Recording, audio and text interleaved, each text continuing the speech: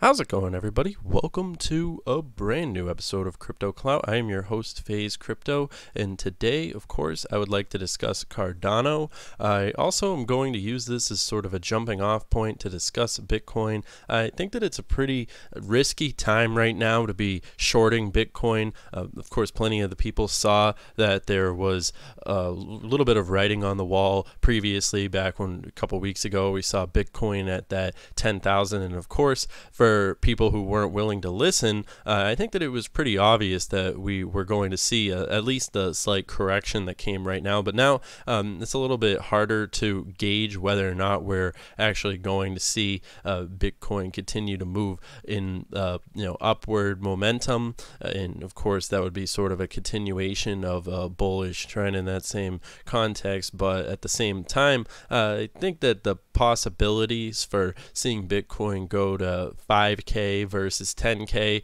are almost 50-50, which is why I see it as sort of a hodl moment as far as I'm concerned. Of course, keeping you updated every step of the way. However, that's just my perspective as far as it stands at this current time. And of course, we're seeing some pretty interesting things happening with our favorite altcoin, Cardano. Now, of course, remember, Cardano is not necessarily my, when I want to talk about it, I don't call it an altcoin. I wouldn't say it's my favorite altcoin because I see Cardano almost in a category all its own, and that sort of does separate it in a large sense. I see Cardano more in a category where it posits a catalyst for the really significant paradigm shift in what we term to define as the cryptocurrency space. Of course, first we saw Bitcoin, the sort of introduction of digital gold,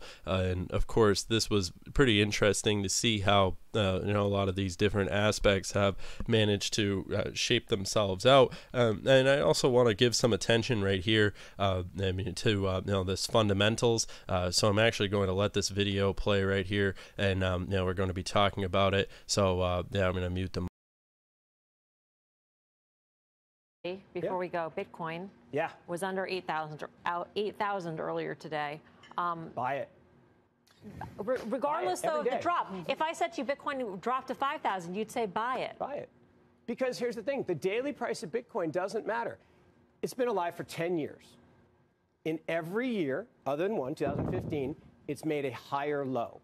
The market cap has grown every single year. Every fundamental indicator of Bitcoin, usage, wallets, block size, transaction size, number of transactions, every single one, hash rate, making new highs.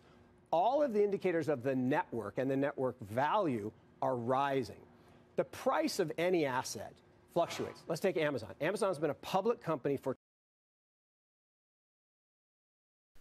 So, that's a smart articulation. I don't think that you could really word it any better than they put it right there. These are the NASDAQ fast money sort of people. I really don't take CNBC too seriously. I kind of see it as like a kindergarten, they're just sitting around and talking about this stuff. But hey, when they make a good point, they make a good point, and I got to give them credit where credit is due on that front. And that's just the beginning.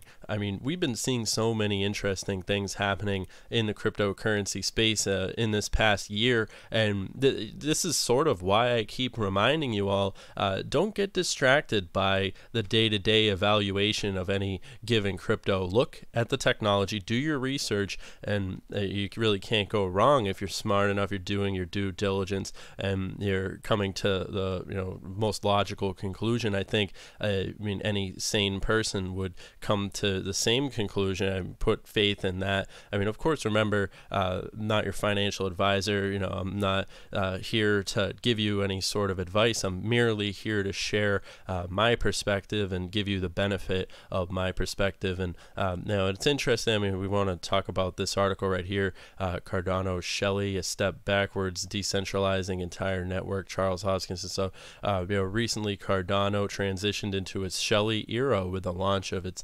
networking testnet. CEO of IOHK, Hodgkinson, elaborated on the same during the last AMA. Hodgkinson informed the community that the testnet was receiving remarkable participation as the network currently runs about 100 stake pools, and the stake pool channel consists of about 2,400 people. However, tons of issues regarding the same have been recorded. He added Cardano was looking good.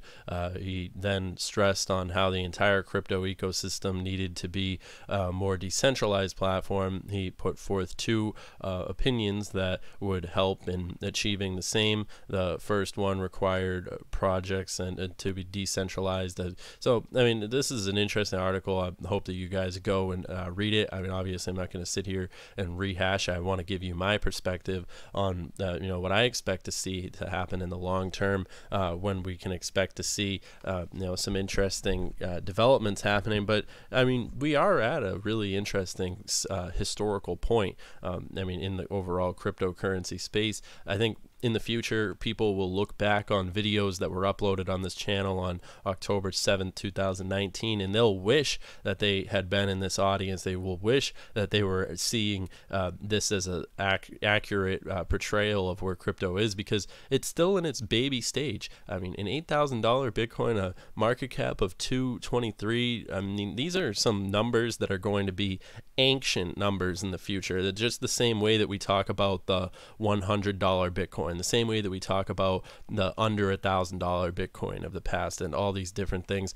are just the exact same story. Nothing changing. The fact of the matter is that these things are moving so quickly that it will be interesting to see how the establishment manages to keep up. And I'd say in its own way, it already has accounted for a lot of the different variables that we're seeing really coming into fruition. And so we'll be seeing some very interesting things, I would say, in this next year. I think 2020 is going to be a very determining year for a lot of these different aspects, and which brings me to this article. 2020 will be the year proof of stake blockchains finally break out. Maybe two of the industry's most hotly anticipated POS networks are scheduled to relaunch on Q1, namely Ethereum and Cardano, the second largest blockchain platform in the world by market capitalization. Ethereum has been looking to shift to POS since 2014. Co-founder, of course, POS as Key Ethereum recently maturity. So we'll be seeing that, of course, coming into fruition. I think we are seeing the writing on the wall in a large sense. This is including and not limited to New Balance to use Cardano technology to fight counterfeits. It'll be pretty exciting to see how blockchain is integrated into the real world. And for people who are unbelievers of Bitcoin, it's just the same as the internet. When the internet was new, there were people who said, oh, that internet, that'll never do.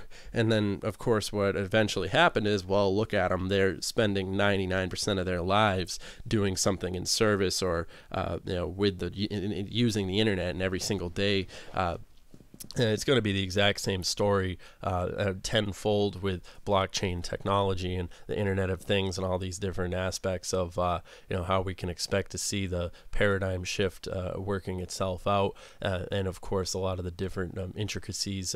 So I think that we will be seeing some pretty interesting developments in 2020. I'm excited to see where Shelly and of course Hodgkinson takes Cardano. And so the Shelly testnet was released a few days ago, allowing users to test the Cardano network behaviors in real-world environment. As Hodgkinson explained, it is possible to decentralize a crypto project immediately after releasing it, or create a sandbox that gradually decentralizes the whole network. With Shelly, Cardano decided to follow the latter because they considered makes more sense. I'm inclined to agree with such a statement. Overall, I think that it'll be interesting to see how Cardano is a player on bringing together the global economy and all these different things. So I mean, yeah, all that further ado, I think I made some pretty good points, reiterated on previous ones as well. And yeah, looking forward to seeing your comments, and we'll continue to keep you guys updated. Remember to subscribe and comment down below, thumbs up, and I'll see you guys in the next video. Have a good one.